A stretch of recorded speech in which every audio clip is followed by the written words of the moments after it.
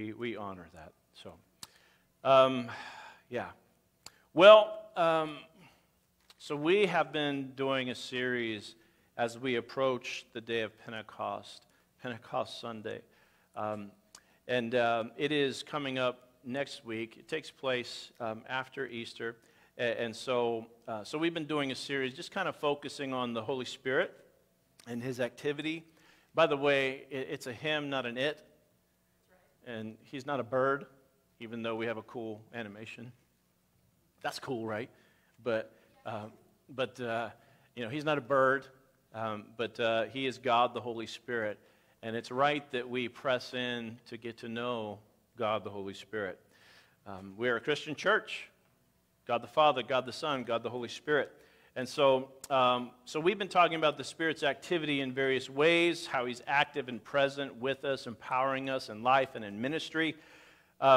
So that's what we've been talking about. That is online the previous weeks, and we'll be wrapping that up, I think, next week.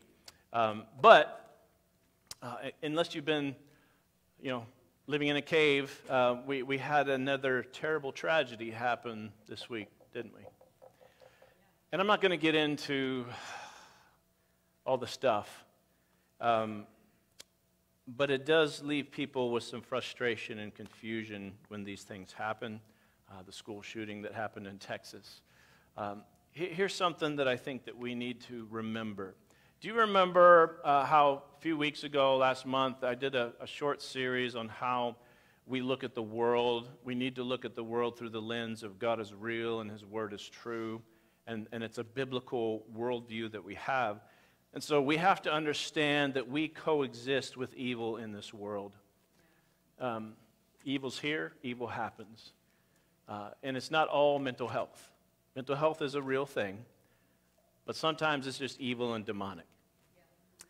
And we will coexist with evil in this world until we get to heaven, or until the Lord comes. And the full day of the Lord is established. But as we get closer to that day, the Bible tells us it's going to get worse. And so, people mock Christians when we say, "Hey, we're going to be praying for you. Hey, we're praying," because they don't understand the power of prayer. They think it more in terms of wishful thinking. They think of it as fairy tales and rainbows. And sometimes people who say sending positive thoughts your way, that's essentially what that is. But I want you to understand, and we're going to focus on it this morning, that there is power in prayer. Amen. We're not talking to the air. We're talking to the God who has bridged the distance and built relationship with us through the cross of Jesus Christ. And there is power in prayer. And so we're going to focus on that today, But I do know, I understand people's frustrations, and I understand they want action. I just need you to understand that prayer is action. Yes. The most powerful, influential action that you can do. I'm not saying there's not other things that may need to happen. I'm not saying that. When Jesus learned of the brutal murder of his half-cousin, John the Baptist, he didn't grab his AR. He didn't sign a petition. He didn't rush to Facebook to debate. He departed to a solitary place to grieve and to pray. And so, what we're talking about today, next week, is how to go to a deeper place with God so that your prayers and your ministry are powerful and effective. So next week is Pentecost Sunday. It's often referred to as the birth of the church. It was a wonderful day. It was a wonderful day. The Spirit of God came and He filled all the believers in the upper room, and there was this visible sign, tongues as of fire settling on the believers.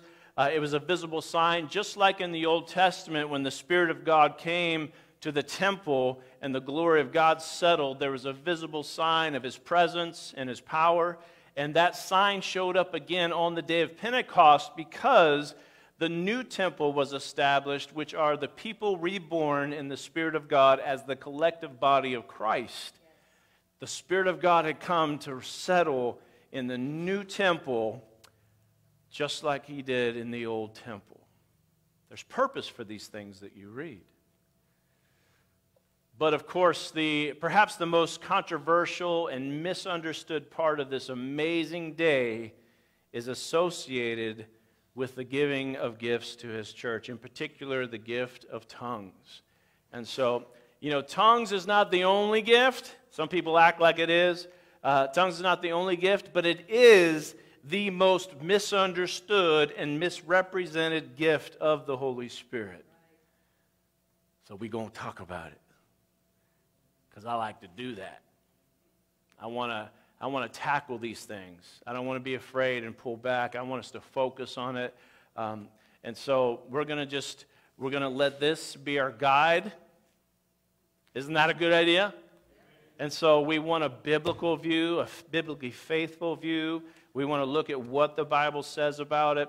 Because I'm stunned how people have all kinds of ideas and have heard all kinds of things about this gift. Even though those who don't know Jesus, they don't know Jesus, they don't attend church, but they have all kinds of opinions about this gift. Everybody seems to have an opinion or has some kind of Google doctorate on the subject. I Googled this, mister. And so, that's great, but we're going to go to the source, right? And so what I want to do today is I want to interpret this gift to you today. We're going to be interpreting tongues. And I'm not talking about the gift of interpretation of tongues. I want to be interpreting the gift of tongues, what it means today, what it looks like, what the Bible says about it. We're going to look at some objections and stuff like that. And so, there's actually a lot of scholarly work on this gift, even though it's still a very experiential thing. There's still mystery, just like with God. If anybody ever says they've totally figured out God, then just walk away from them because they're lying. God can't be put in your box. But I think that we here at Creekside have developed a strong enough community where we can look at difficult subjects and sometimes scary subjects with some vulnerability. And so my hope is that as we move forward, we will have a community that is committed to worshiping God with our intellect as well as experientially with our hearts. Yes. You see, there's a lot of imbalance in the church. I think that it's easy. On one side, you have people who are very comfortable in the intellect, and they want to stay there because the other stuff scares them. And so they learn the doctrine, they learn the scriptures, and that's all good. I'm not saying that. But on the other side, you'll have people who are very focused on I don't care about all that. I just want to feel the presence of God. I just like the goosebumps. I'm here for the goosebumps. Can I tell you that both extremes are not faithful to what this shows us? Amen. That following Jesus is something that we worship God with our intellect, which is called theology, and we also worship God experientially with our hearts. In fact, I would say, with a biblical defense, that you cannot be a follower of Jesus unless you have experienced Jesus, because he talks about the new birth. And that's just not an intellectual nod to a principle. That is an experience that happens. Yes. Feel me? Yes. Okay. All right. Somebody, and I get it. I get the hesitation. I get the fear. There's so many negative examples out there. So many terrible.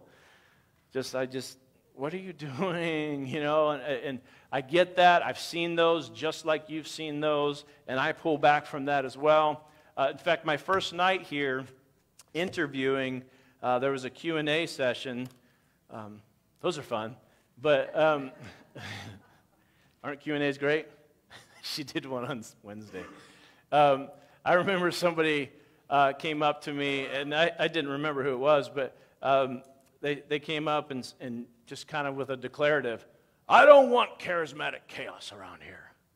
I said, "Well, okay." I'm like, well, neither do I. I don't, that's not what I'm saying.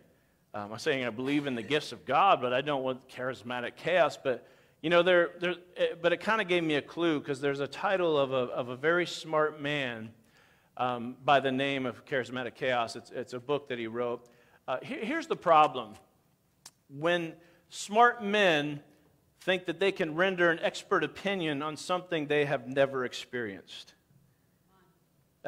In other words, I haven't experienced this, therefore it does not exist, and I will build a whole defense around it. This is why this does not exist today. It's a cessationist view, if you want the term. The problem, y'all, is this. It goes in the face of 2,000 years of evidence to the contrary, that God is still moving powerfully, supernaturally.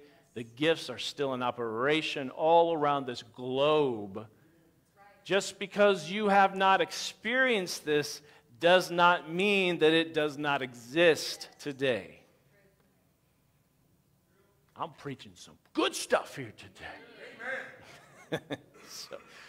For example, if two textbooks are written on a subject and one has the one author has experience and the other doesn't, which one would you choose to read? I don't want somebody's hypothetical on a subject. I want to know somebody who's gone through some stuff. Say, I'm going to listen to this guy.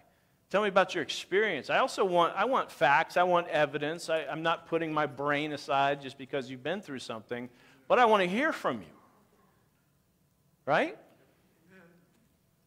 So I hope you're comfortable. Would you now stand? And we're going to read a passage of Scripture. The looks on your faces when I asked you to stand, my goodness. Oh, Lord, here we go. Y'all need to repent, man, next Sunday night. Okay, so we're going to read Acts chapter 2. Verses 1 through 13. And we just stand in honor of God's word. So on the day of Pentecost, all the believers were meeting together in one place. Suddenly, say suddenly. Ooh, I like the suddenlies of God. I want some suddenlies around here. Suddenly there was a sound from heaven like the roaring of a mighty windstorm. We know what that sounds like around here, don't we? Yes. Iowa, man, come on. And it filled the house where they were sitting. Say filled. Yeah, there's some good words tucked in here. Verse 3, then what looked like flames or tongues of fire appeared and settled on each of them. It wasn't literal fire, like being singed and like, anybody smell burnt hair? It's not good. It's not good. So then, I don't know. This is how my brain works. So you're here, I don't know. But and everyone present was filled with the Holy Spirit and began speaking in other languages. Technically tongues, as the Holy Spirit gave them this ability. At that time, there were devout Jews from every nation living in Jerusalem. When they heard the loud noise, everyone came running. What's going on? And they were bewildered to hear their own languages being spoken by the believers. They were completely amazed. How can this be? Boy, I wish we'd have God do some stuff that just sort of messed with people. How can this be? What's going on? I want some of that stuff. Amen. Come on. Okay. How can this be? They exclaimed. These people are all from Galilee, and yet we hear them speaking in our native languages. Here we are speaking Bible names. Here we are, Parthians, Medes, Elamites, people from Mesopotamia, Judea, Cappadocia, Pontus, the province of Asia, Phrygia, Pamphylia, Egypt, and the areas of Libya around Cyrene, visitors from Rome. Excuse me, both Jews and converts to Judaism, Cretans and Arabs. Whew, I did all right. Okay. And we all hear these people speaking in our own languages about the wonderful things God has done. This is a miracle. They stood there amazed and perplexed. What can this mean? They asked each other. Verse 13. There's always some. Sometimes they go to church. Ooh, I don't know about that. But others in the crowd ridiculed them, saying, they're just drunk. That's all. Can I just tell you that verse 13 the Bible puts these people in a negative light, and that you might want to avoid people that are negative and just have nothing but criticism to say? Let's pray. So Jesus, we welcome you. I thank you for your word. I thank you that it challenges us. It's a double-edged sword that sometimes cuts. Lord, help it to cut us. Help us to get rid of, God, just strongholds in our thinking where we would put you in a box and we say, nope, don't want that. God, I pray that our heart and every heart in this place and everyone watching online, that the heart of the people is, Lord, if it's from you, I want it. Give me everything you've got. I want it. Help me to eagerly desire, as Paul says, spiritual gifts, especially in these times where people need the power of God to show up, to bring hope, to bring freedom. Holy Spirit, come. We ask it in Jesus' name. Amen. You may be seated. So we're going to speak some more on this passage next week on the day of Pentecost. But today I want to do a bit of a topical look at the gift of tongues. And you might just hear some new things. So Acts 2:4, everyone present was filled with the Holy Spirit, began speaking in other tongues as the Holy Spirit gave them this ability. So this says languages. Here's actually tongues, literally tongues. The Greek word here is glossa. Glossa. So the study of speaking in tongues is called glossolalia, which is literally tongue talking. Lalia is the talking, the speaking. So tongue talking. And we'll get to those other terms in a minute. But that's the Greek term. That's the area of this study. So in Acts 2:7-8, we read this. They were completely amazed. How can this be? They exclaimed. The people are all from Galilee, yet we hear them speaking in our own native languages. So there's a lot going on in this passage. This is truly a momentous time in all of history. And I want to kind of build that with you a little bit. So we're going to go all the way back to Genesis. Sometimes you need to go all the way back to the beginning because you got some baggage that you need to understand and get rid of before you can step into something new. Hashtag counseled. That's right. I'm sorry, this is this thing. But so we're going to go back to Genesis 11. And so in verses 1-9, I'm not going to read it all, but after the fall, this is after the fall from Eden, this is after the flood, the men gathered together to try and form a great tower and a great city. Anybody heard of the Tower of Babel? Okay. And so they stated their purpose for building this tower. In verse 4 of Genesis 11, they said, "Come, let's build a great city for ourselves with a tower that reaches into the sky. This will make us famous and keep us from being scattered all over the world." The sin of Babel was that it was done in the pride of man. It's not wrong to build cities. It's not wrong to work together on a project. The sin was that it was done in pride, and it was also defying the command given by God after the flood to disperse and fill the earth. They wanted to gather, make their name great, and reach the heavens. And it's also believed to be an attempt to copy what was lost at Eden. Jewish rabbis believe that the Garden of God is believed to have been at the top of a great mountain where heaven overlapped earth. And so they're trying to recreate that. And so Nimrod, who was the leader, was really echoing Satan's pride, saying, "I will ascend, I will be like the Most High." In Josephus' Antiquities, it states this: Nimrod also said he would be revenged on God if he should have a mind to drown the world again. For that he would build a tower too high for the waters to be able to reach. Didn't God promise he would never do that again and set the rainbow in the sky as a covenant sign? But this is Nimrod taking measures on his own, didn't believe God, and it was rooted in pride. And it also says, and that he would avenge himself on God for destroying their forefathers. What is done and built in pride will come crashing down. In fact, it won't just happen. It will be God opposing you directly.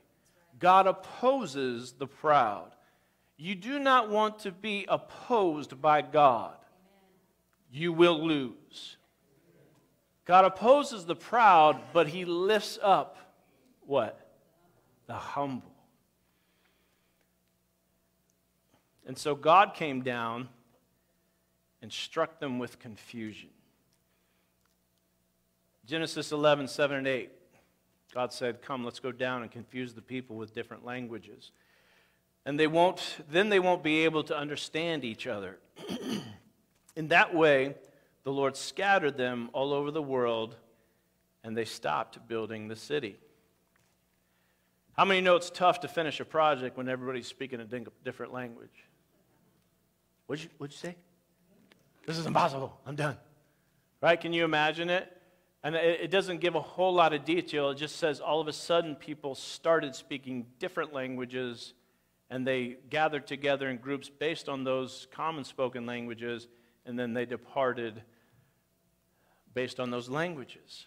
God confused them, separated them, and scattered them. That's what happens when a people operate in pride.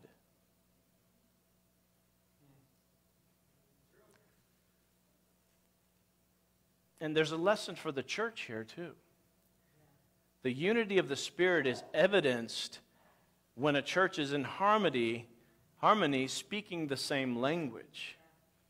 When the church, the unity of the Spirit is evidenced when there's not discord within the church with different objectives, different goals, different ideals, all colliding off each other. That's not a sign of God's presence. There's unity. Not that people can't disagree and all of that. Nobody's saying that. But when there is a collision of different values, objectives, goals, that is like people are speaking different languages and nothing gets done. How we doing? How we doing? Okay, we're good. Okay, I'm going to keep going. I'm going to do this. Yeah, so that's why we have core values around here. That's why we have a missional focus. That's why we don't give regard to personal preferences around here about how to do church. We do it based on mission, not whether you like this particular carpet color or, my chair is a little stiff. Can I get a pillow? Or like, I don't like this music. Can you just do my favorite music? We don't do that around here. That's not why we're here. We're here to reach people for Jesus. And we're here to see more of what happened last Sunday happen some more. I feel like I need to flex on that a little bit. I don't know what I'm saying. I don't even know what's happening right now.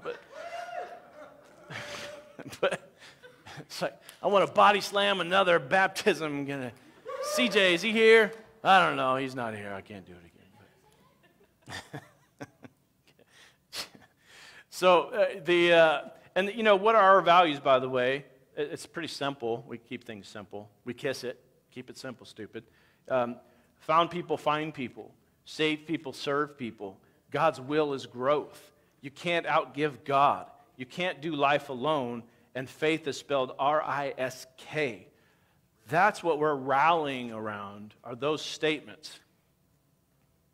Okay. So why am I talking about Babel? You ever hear the phrase, what are you even babbling about? This is where that's from. Or everyone's just babbling. What's that mean? It's talking about discord. It's talking about people with different objectives. There's a discord rather than a harmony to what's being said, and they're just many words, but nothing good is being said. Like a lot of preach. No, I can't say that. You want something to be said, and it needs to be in harmony with this, or it's just babbling. There's religious babbling. I'm not here for that.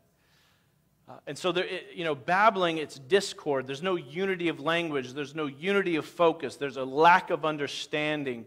So critics of the gift of tongues use terms like gibberish or people just babbling nonsense.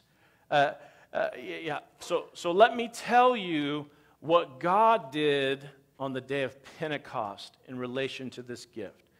Jesus came, remember Babel? Jesus came to reverse the curse. Yes. That's what he does. He breaks the power of those curses and people find freedom. So he came and he reversed the curse. He came to break the chains of the curse of sin. And so as Holy Spirit came and all of them were baptized in his presence, the gift of tongues was given. And it's not that he made one single language from many, but rather in his presence and by his power, all the people were saying all the same things supernaturally in different languages. Yes. I need you to get that, because this is a really cool thing. Yes. You know, God cursed and dispersed before, and everybody's speaking different languages, and nobody understood anything. But those same languages still existed at this time, but in his presence, God gave unity and focus, and everybody understood what was being said because it was magnifying God, and it was a supernatural gift. Yes. He reversed the curse. Yes.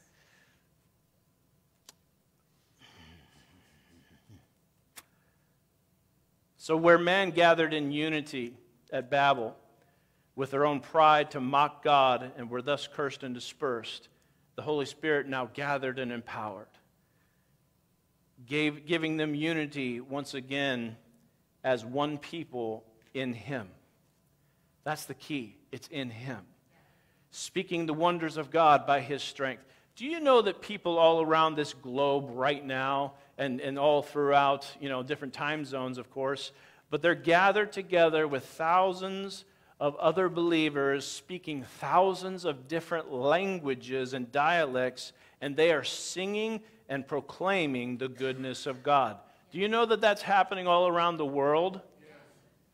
Do you know that it all started at the day of Pentecost, where God broke the language barrier and where there was an empowerment to commission, because this is all for a purpose, right? The Great Commission was given. Jesus said, wait in Jerusalem for the power. The power comes. They start speaking in tongues, different languages, and there's an empowerment, there's an anointing that happened so that then the whole world was turned upside down. Yes. Woo, that's good stuff. Yes.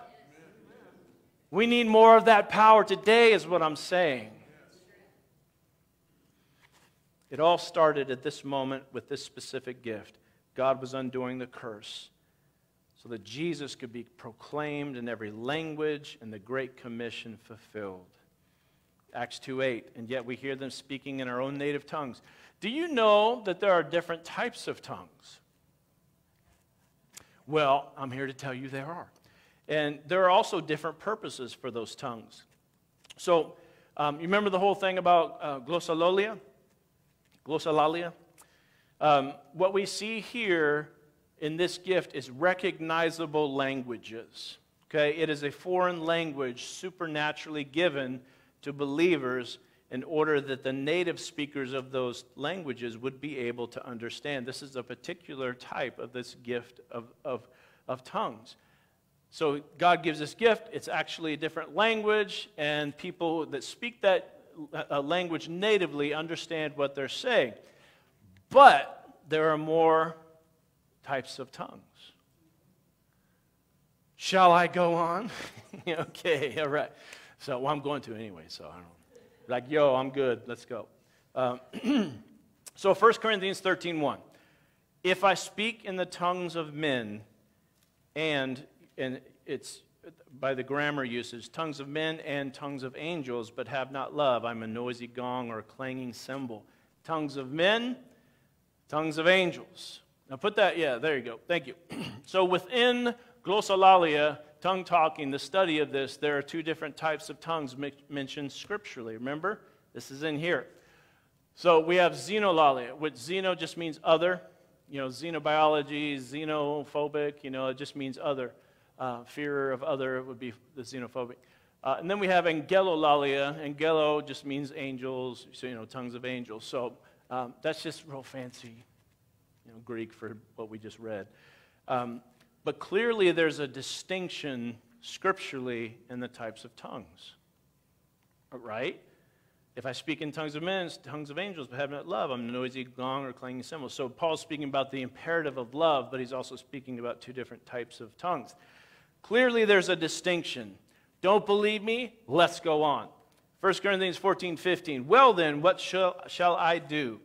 I will pray in the Spirit, and I will also pray in words I understand. I will sing in the Spirit, and I will also sing in words I understand. Clearly, Paul is saying that while he is praying in the Spirit, he does not understand what he's saying.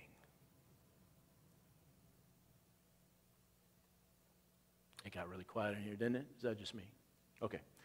So clearly Paul is saying that. And so there are also times, of course, where he's praying with his mind and with his understanding. But critics and those who mock the things of God will often look at somebody who's praying in tongues that they don't understand and call it gibberish or babble. But with thousands of languages in this world, not to mention whatever specifically the tongues of angels encompasses, is it really inconceivable that what is being prayed is not a legitimate language? I'm going to show a video here in just a second, but I'm a German immigrant son, and so we've been to Germany a few times, and how many of you ever heard German being spoken? That's harsh language, ich ein Horn, I'm like, are you angry at me? What, No, I'm telling you where the bathroom is, And so, there are all different kinds of languages, and they're so unique, and so many different syllables, and how to pronounce those syllables. And so, there's a, so maybe you've heard of German, but have you ever heard the language of Kazakh being spoken in Kazakhstan? Mostly they speak Russian, but they have their native dialect, which is called Kazakh. This is what a video I'm going to show you is a newscaster speaking in the Kazakh tongue, and I want you to remember how people sometimes mock people that are praying in the Spirit. That's just gibberish, whatever, whatever, whatever. So let's go ahead and show that video. Көз кез көз, күш кеш көш, кір кер көр, күл кел көл, кілең қысқа сөз кім оқиды тез. Арқада алты арқар бар, қырқада қырық арқар бар, қырық арқарда ақ арқар бар, алты арқарда марқа арқар бар. Әбдіреде әбігер әтеш отыр, әбігер әтеш отырған әбдірені әжем ашып отыр. Гүлім. That's right. Do you get my point? That's good. So the point is, that sounds like gibberish to me, right? Come on. I'm not being racist or whatever, blah, blah, blah. But I'm just saying that, to me, that sounds like gibberish.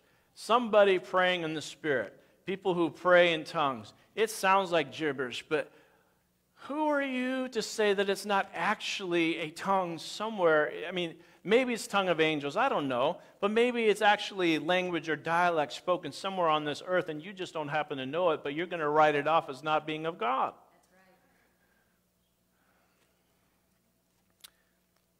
So here's a question that I have and have had. If when we're praying and we do not understand, why would we pray when we don't understand?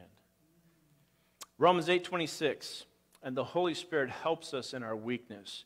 For example, we don't know what God wants us to pray for, but the Holy Spirit prays for us, in this version here, but prays for us with groanings that cannot be expressed in words. So the Holy Spirit helps us in our prayer. When we don't know what to pray for, the Holy Spirit helps us. He empowers us. He prays through us. He helps us. We're engaging the will, but it's also the Holy Spirit working together like this through just like how the Bible was written. There's an inspiration that happens.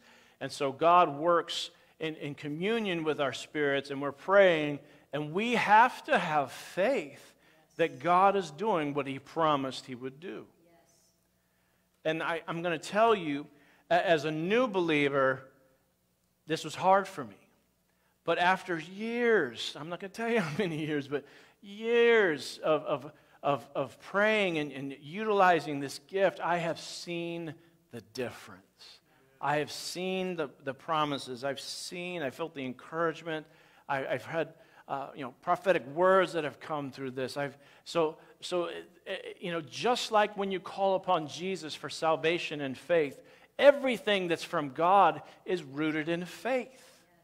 And so we start by saying, well, it's in here, and Paul tells me I should probably do this thing, or at least seek it, I don't know. And so I'm just going to start there. And then I'm going to start a journey of seeking and starting a journey of faith. And so how often? How often should we do this, this gift and so on? Well, 1 Corinthians 14:1. And by the way, if you really want to just dig in scripturally, 1 Corinthians 12, 13, 14, like the church in Corinth, man, these people were crazy. And so Paul's giving some real clear direction. They were like, the old holy roller churches and people swinging on the chandeliers and running around like, woo, and just going crazy.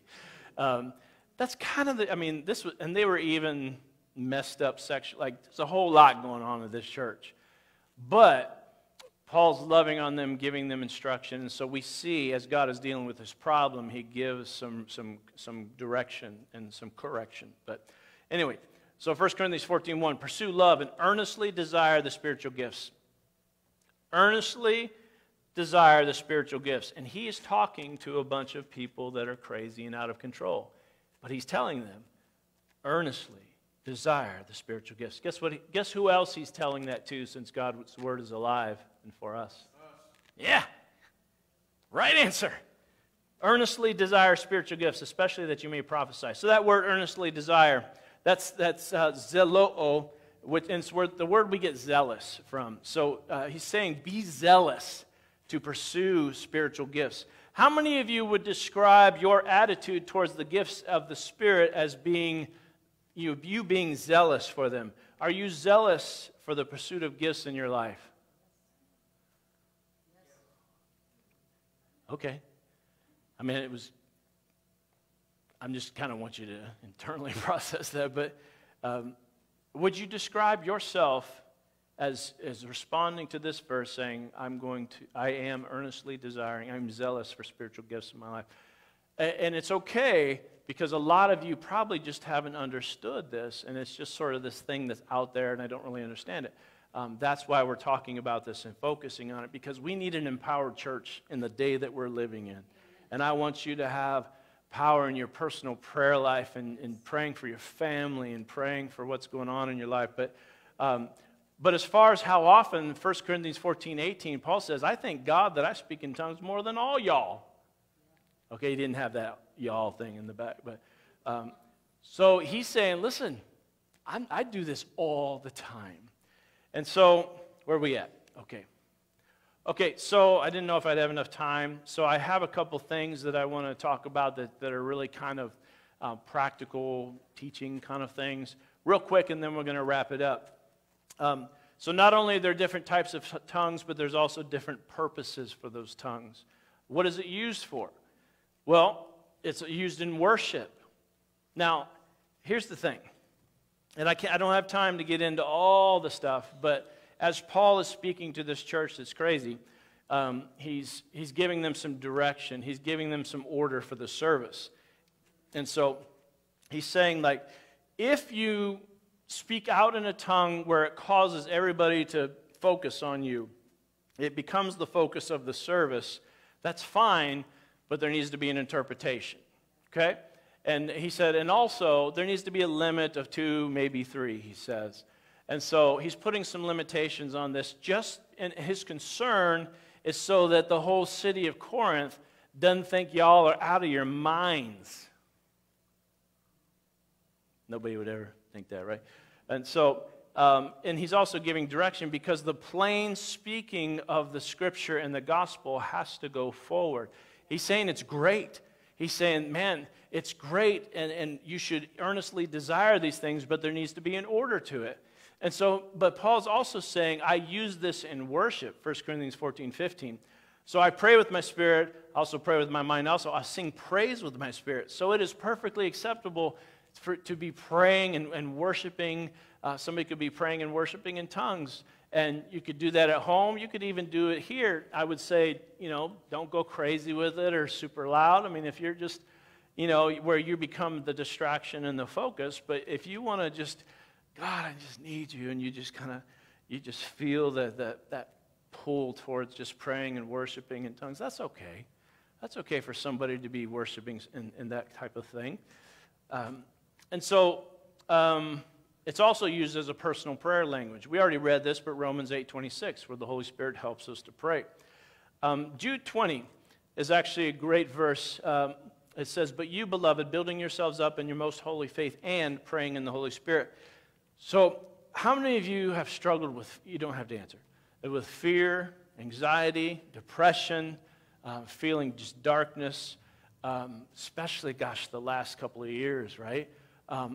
Jude 20 is giving us something that is a great power tool in the church that the devil wants to keep you separate from. And this is something where you're on your own and you can just start to pray in the Spirit. And, there's times I go away every year around January for just a spiritual retreat, and that's where I just try and get God's heart for the year and do some sermon planning and stuff like that. But this last time I spent, it must have been a solid hour on the balcony just praying in tongues. And I had the time. I was alone. I didn't have phone calls going off or different things or all the distractions that happen. So I'm like, I'm just going to do this. Man, by the end of that hour, I was ready to charge hell with a squirt gun, man. I mean, I just was like, let's go! And it was just so encouraging and edify, which means build up. You can take your own spiritual health and mental well-being into your hands. And you can coach yourself, but you can also utilize this gift that God gives. And you can build yourself up. You ever feel overwhelmed? Ever feel like you don't know how to pray? Man, the gift of tongues is a wonderful gift. It's a wonderful gift. And the thing that disturbs me so much is that because of misunderstanding and misteaching, it's kind of seen as this negative thing.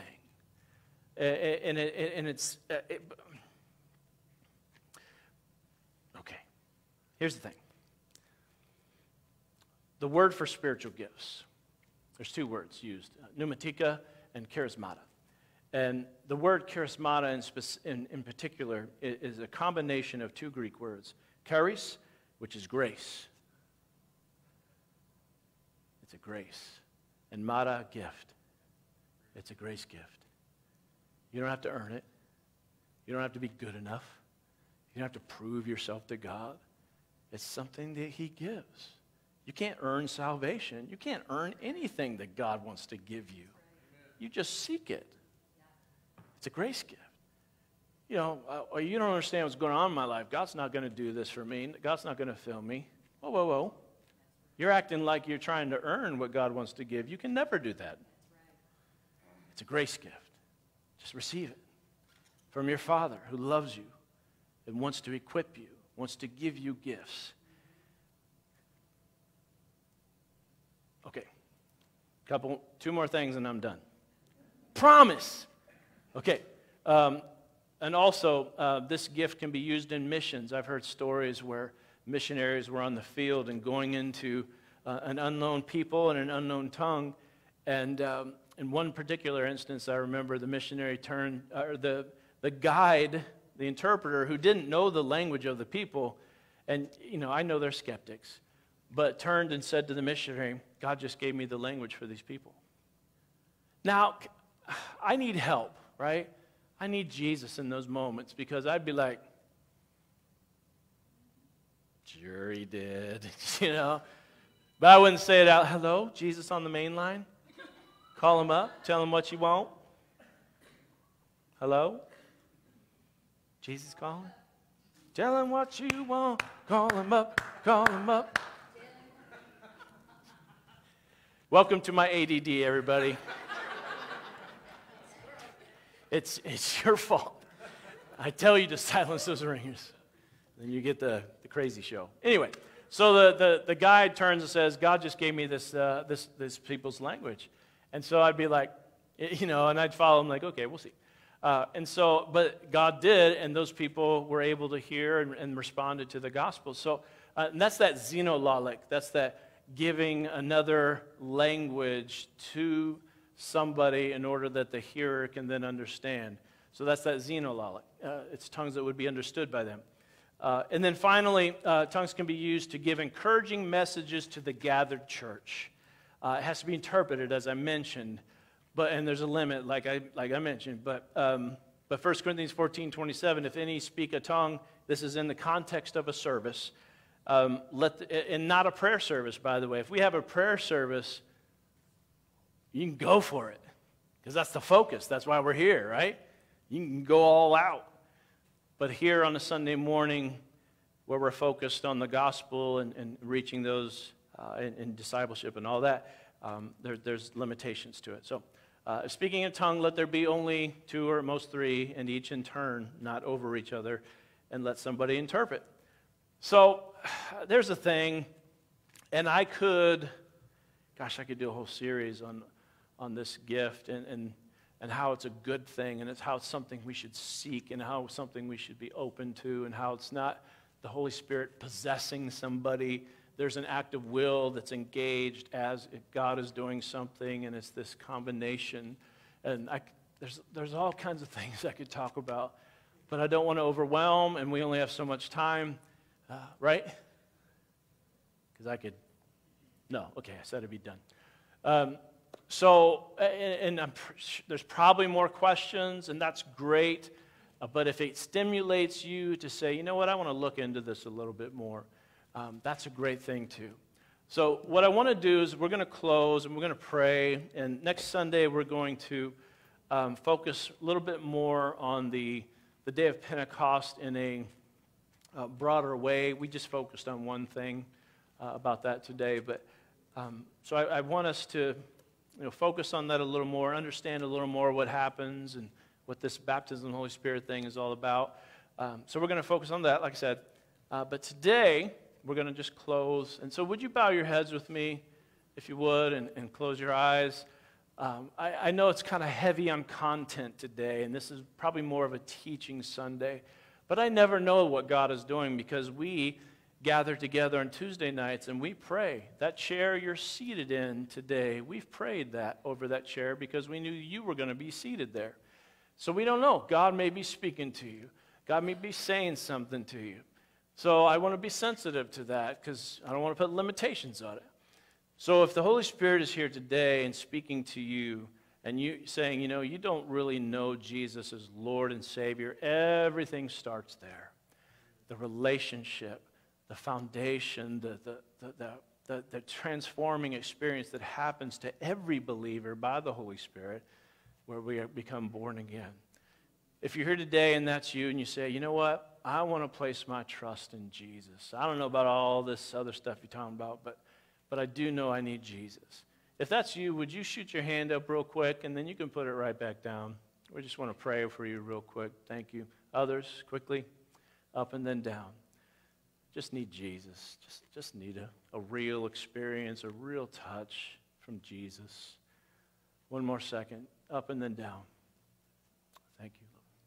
Secondly, I want to pray for those that are here and just struggling with life, and there's a lot of pressure right now, and there's a lot of things going on. You just say, you know what, God knows what it is, but I just know I need His help. If that's you, would you shoot your hand up? Say, I just need a touch from the Lord. I just need help. Thank you, Lord. Let's pray. Father, we are just so thankful that you don't stand at a cosmic distance just watching. You bridge the gap. You're with us. Jesus said it's better that I go so that the Holy Spirit can come, and we know that it's because His presence fills us. So, Lord, I pray for those that raise their hands to trust you with salvation, a genuine relationship with you. Would you come right now by your Holy Spirit and empower and change their heart. Make them what the Bible calls born again. Make them what Jesus was referring to. We believe, Jesus, that you died, rose again, and ascended to heaven. We believe that you are our Lord and Savior. We submit to your lordship. Would you take over? We're declaring that you're the boss and we're not. We humble ourselves. Take over, Lord. And Father, I also pray for encouragement this morning. God, for those that are struggling. God, this world is hard right now. But God, I believe that you give a special grace for us to live and to thrive in this moment, in this time in history. God, I pray by your Spirit, encourage their hearts. Give them answers. God, give them breakthrough. Open doors that no man can shut, if it's your will, and close all the rest of them. We're just asking for breakthrough moments. We ask you bring the prodigals home. God, we're asking for favor upon your people, protection. We're asking for a hedge about your people. Show the distinction that there is when being the people of God. We pray these things in the name of Jesus. Amen. God bless you. Have a great week and a great holiday.